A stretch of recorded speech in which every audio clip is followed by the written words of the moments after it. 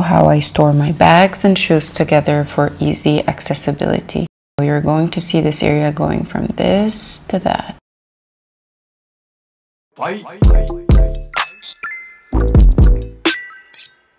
How you store your things is the main reason why you wear them or not wear them. I usually mention in my videos that I store my bags and shoes in the same color family together in order to, when I'm outfit planning, just grab what I need to wear and go. I had in mind to buy from IKEA one of these bookcases.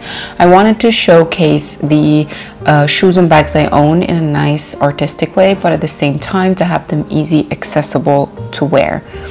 I was torn between these three designs, and as a last tie I saw these two pictures and I was like, okay, it's either I do the bags in that way and buy two of the one on the left, or actually have the one on the right and store bags and shoes together. And after a while of anticipation, I finally decided to buy this one. I think it's called Vicious Tool or something like that. I'm going to link all of these image references, by the way, down below. But I saw that a lot of bloggers use these bookcases in black and white, and they even spray paint them gold in order to fit their living room or area style. After buying this, definitely, as you can see, this is the area I was planning to place it in. I cleared up this area and cleaned it up. You don't want to place your bags and shoes, especially if they're expensive, in a place that is not super clean.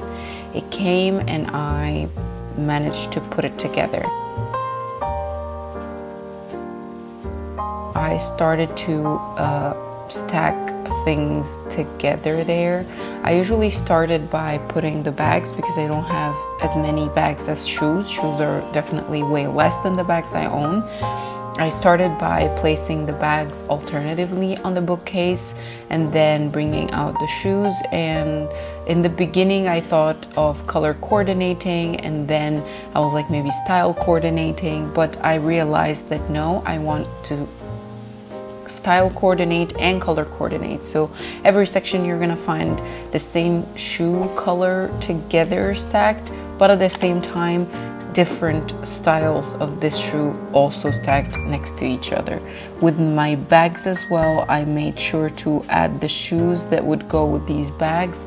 And at the top of the bookcase, I placed the boxes inside each other and in their bags for a nice display, but at the same time to keep the boxes if I ever plan to sell any of my shoes or bags. Definitely, I'm still planning to add more, and I think the bookcase could be styled differently all the time, which is a great deed about it.